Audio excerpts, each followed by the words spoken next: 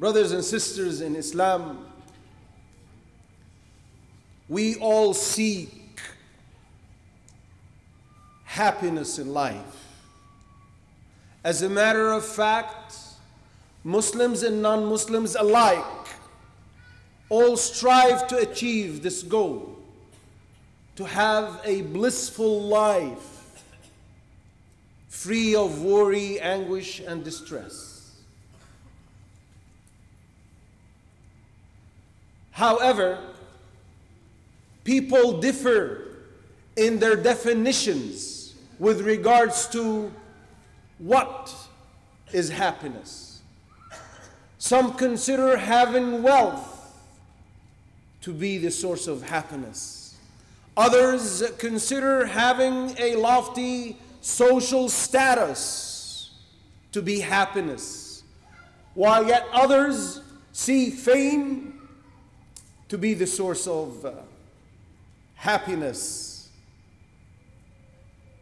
And yet there are some people who consider merely fulfilling their desires the source of happiness. And despite the fact that many people fulfill happiness as per their definition, yet lead a distressed, depressed life. But why? Since the definition you set forth to be for happiness was fulfilled, why do we see many people always grieved, always saddened, always depressed? Well, because their definitions revolve around the glitter of this life and its pleasures, and is devoid of any element or aspect of faith. Allah Azza wa Jal has no share in their lives. And if they do, they have a very, very narrow margin in their life for Allah Azza wa Jal. You see, the one whose main objective and highest priorities in life revolve around life, its pleasures, its possessions, will never achieve real happiness and bliss. Rather, he will obtain the exact opposite of that. See, Allah Azza wa Jal had decreed and said in the Quran that whoever has his main concern to be other than Allah, he has decided to lead a miserable life and a depressed one. Allah says, وَمَنْ أَعْرَضَ عَنْ ذِكْرِي فَإِنَّ لَهُ مَعِيشَةً ضَنْكًا. He who turns away from my remembrance will indeed have a miserable life. Ibn Kathir, commenting on this verse, said, such people will never feel tranquility. Their hearts will never find comfort, and nothing can soothe it. Rather, they will lead a life that is full of sadness, anguish, worry, distress, depression. Why? As a result of their turning away from Allah, as a result of their disobedience to Allah.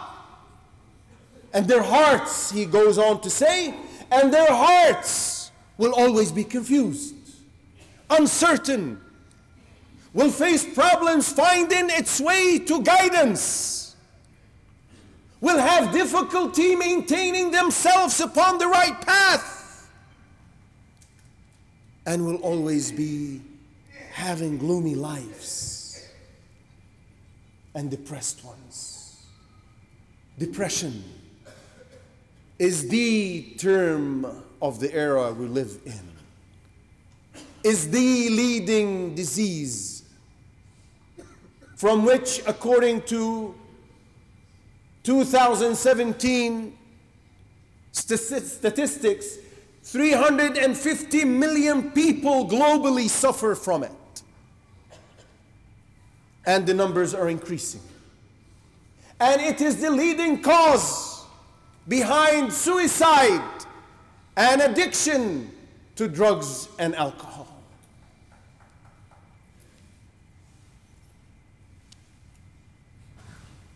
What leads to depression? What leads to one having a distressed, depressed, gloomy life? Well, number one is what Allah mentioned in the verse: turning away from Allah, turning away from the commandments of Allah, transgressing the boundaries set by Allah Azza wa Jal. Number two, attaching your heart to other than Allah. See, when one's heart is attached to something other than Allah Azza wa Jal, it prevents him from attaching his life, his heart to Allah Azza wa Jal, and therefore Allah forsakes him. And whoever is forsook by Allah Azza wa Jal will certainly lead a depressed life. Lack of trust in Allah Azza wa Jal, which is translated to fear of the future, fear of the unknown. If we put our trust in Allah, if we rely on Allah, this will never happen. But the majority of us don't really have that real trust in Allah Azza wa Jal, and therefore they're always thinking, oh, this might happen and that might happen, my future with this, I lose my job, leave it to Allah. You have a creator, leave it to him.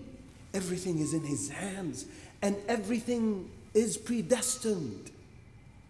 Everything was recorded before our creation, so leave it to him.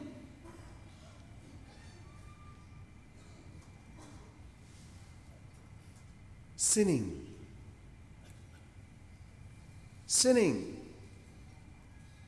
is the major key you hand over to shaitan to control your life.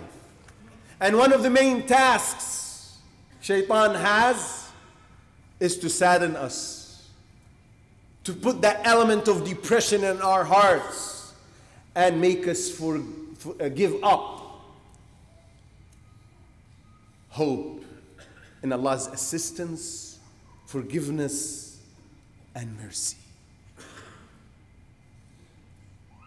If we take care of these things, brothers and sisters, our lives will change. Our feelings will change. Our souls will change. And most certainly, our behavior with Allah will change. أقول قولي هذا وأستغفر الله لي ولكم فاستغفروه إنه هو الغفور الرحيم. الحمد لله وكفى والصلاة والسلام على النبي المصطفى. ثم أما بعد.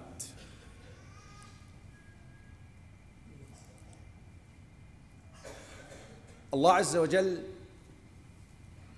diagnosed the problem, diagnosed the disease, told us the problem, told us the reasons, but He always, subhanahu wa ta'ala, is merciful.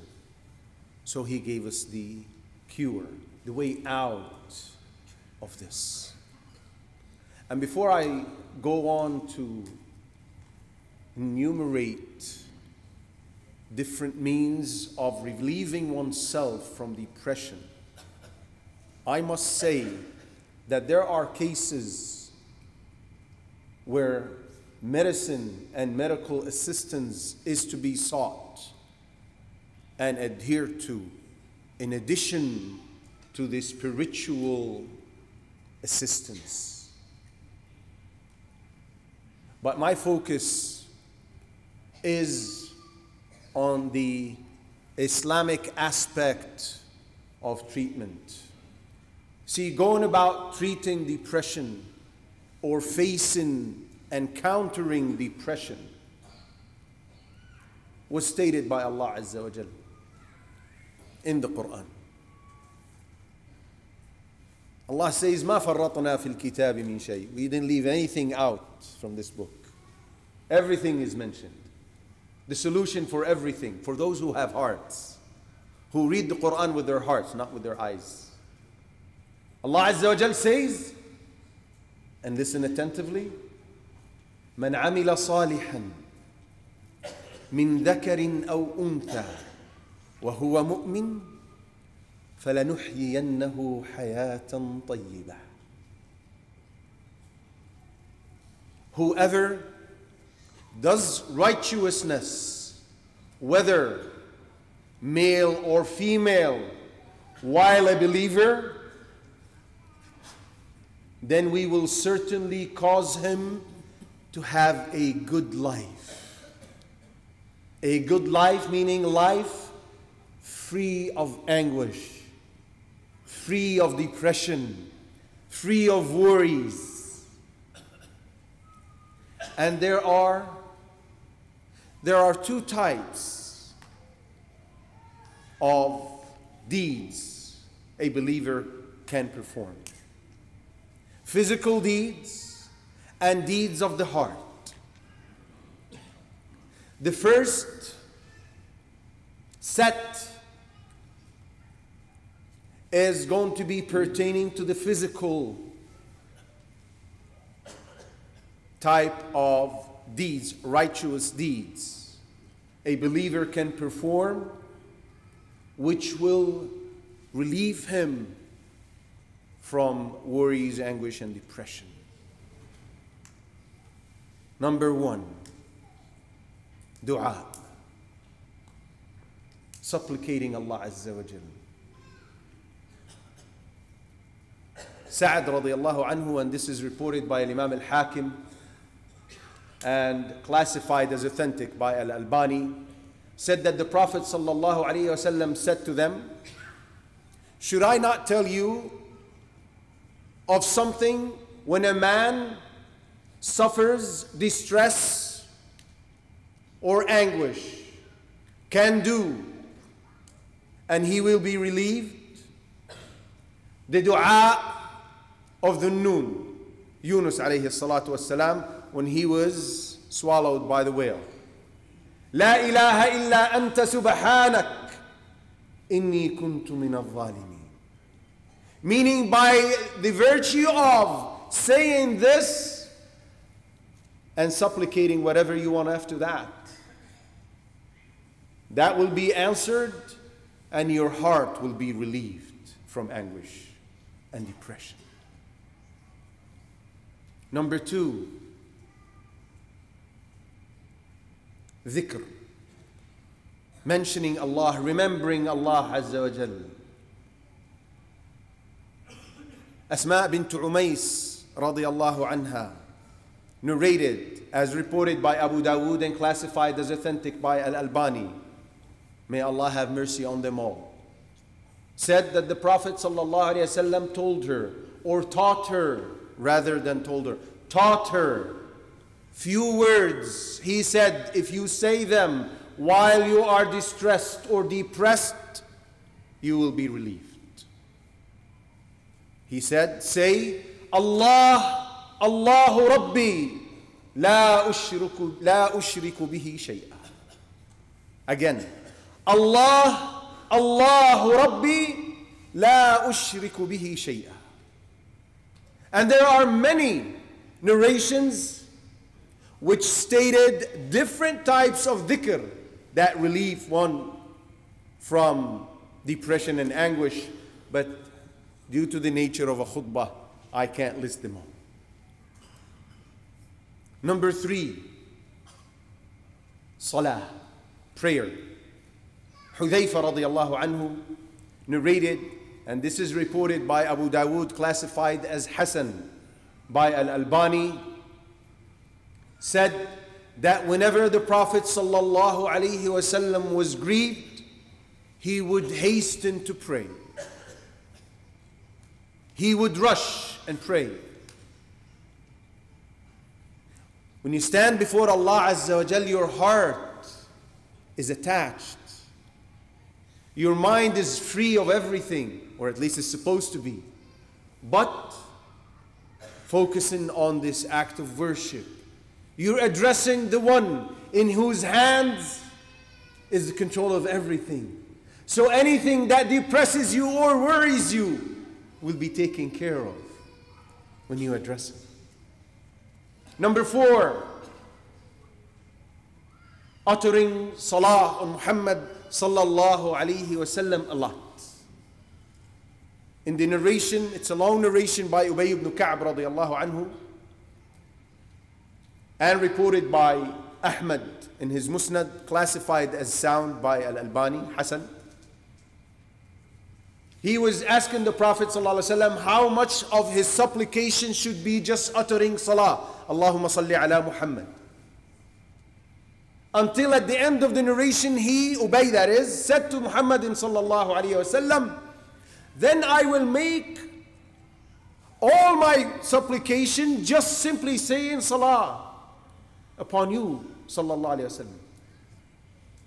The Prophet sallallahu alayhi wasallam, upon hearing that, said to him, then Allah will relieve you from all things that depress you and will forgive your sins.